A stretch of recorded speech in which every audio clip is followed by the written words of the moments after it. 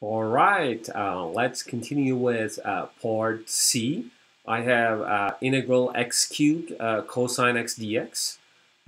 So what I'm going to do here is that probably known techniques would fail except integration by parts, because if you go back to the acronyms that I had in the previous videos, um, I have L.I.A.T.E, right? So I have x cubed cosine x. So x cubed is an algebraic function. It's a polynomial, and cosine x is trig.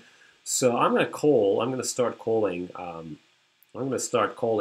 x cubed to be u to start with. I'm going to apply the integration by parts. Okay. So u equals x cubed and dv equals cosine x dx. And you will see that I'm going to have multiple application of integration by parts here. So please pay attention, and this could be like a longer video. Okay. All right. I'm going to look at du. That is 3x squared, which is the derivative of x cubed dx. And here I'm going to integrate cosine x, and that is in fact sine x. Okay.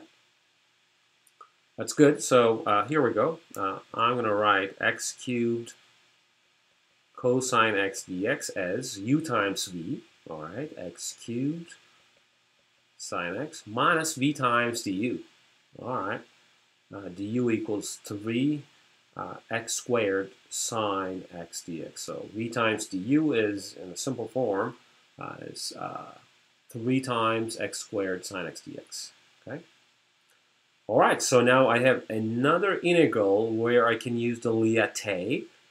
Why? Because I still have polynomial against a trig function, so x squared sine x. So I'm going to use another integration by parts here. But this time the polynomial is x squared. I'm going to continue with that. So I'm going to use different color for this different integration by parts formula. So dv is going to be sine x dx. Okay? So I'm going to look at du, which is 2x dx, and v to be the antiderivative of sine, that is minus cosine x. All right. So I'm going to continue here. So I'm going to put a big equality sign here. And so now I'm going to use a different color, blue color here, to write down what this integral x squared sine x dx corresponds to. So u times v minus x squared cosine x minus v du, so that's plus 2x integral cosine, well, x should be inside obviously, right? Plus 2x cosine x dx. All right.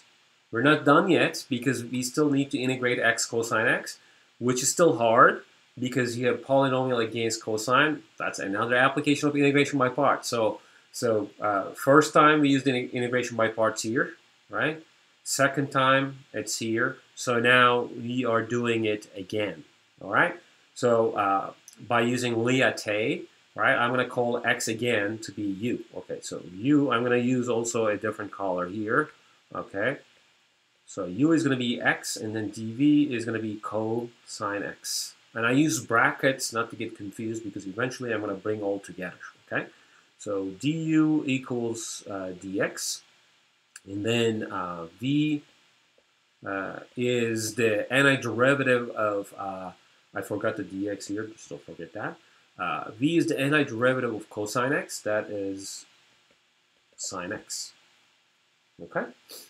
So all I'm going to do is to replace this integral by the integration by parts formula, okay? So I'm going to do it in the next slide. So let me just copy everything down here first. All right, so I copied everything down here. So in the yellow brackets, I'm going to put uv minus v du, okay?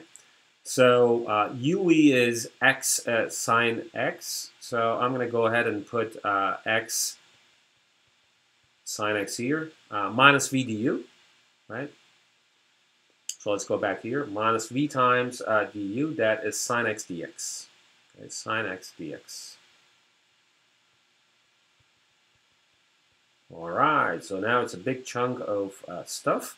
And one final integration here is the integral of sine x dx. I'm going to use a different color here again. So sine x, what is the antiderivative of sine x? That is negative cosine x. This is something that I don't need to use an integration by parts formula for, because we have the basic integration rule. We know what the antiderivative of sine x is. So let's bring everything together with the one final white color. Okay, x cubed sine x minus 3 minus x squared cosine x, another bracket, x sine x plus cosine x. All right, x cubed sine x minus 3. Let's take care of the outer bracket first.